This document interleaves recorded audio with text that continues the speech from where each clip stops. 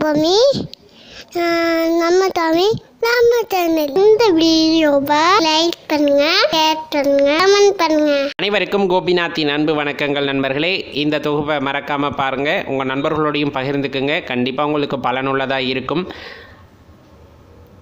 திருச்சியிலேருந்து தஞ்சாவூர் போகிற வழியில் பார்த்தீங்கன்னா திருவெரும்பூர் அப்படின்ட்டு ஒரு ஊர் உண்டு. அங்கே சிவன் கோவில் ஒன்று இருக்குது. இங்கே இருக்க சிவன் பார்த்திங்கன்னா தலை சாய்ந்த நிலையில் அருள் பாலிக்கின்றார் அப்படின்னு சொல்கிறாங்க. ஏன் அப்படிங்கிற காரணம் கேட்டோன்னா, தாரகாசுரன் அப்படிங்கிற அரக்கனுக்கு பயந்து போய் தேவர்கள் எல்லாம் எறும்பு வடிவெடுத்து இந்த ஆலயத்துக்கு சிவனை வழிபட்டார்கள் அப்படின்னு சொல்லப்படுது. சிறிய பிராணியான எறும்பின் வழிபாட்டை பார்த்திங்கன்னா ஈசன் தன் தலையை சாய்த்து ஏற்றுக்கொண்டார் அப்படின்னு குறிப்பிடப்படுது.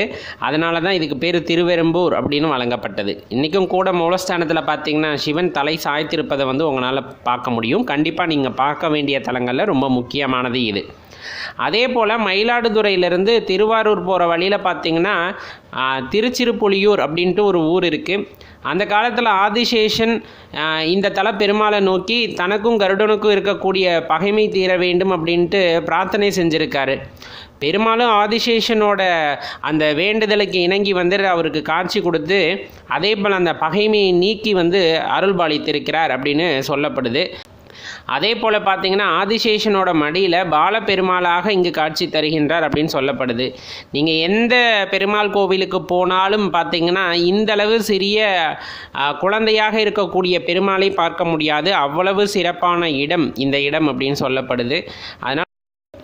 அதனால் முடிஞ்ச அளவுக்கு இந்த கோவில்களை உங்கள் வாழ்க்கையில் ஒரு முறையேனும் சென்று பார்த்து விடுங்கள் அப்படின்னு தான் குறிப்பிடுகின்றோம். நன்றி, வணக்கம். நம்ம சேனல் இந்த வீடியோவை லைக் பண்ணுங்க, ஷேர் பண்ணுங்க, கமெண்ட் பண்ணுங்க.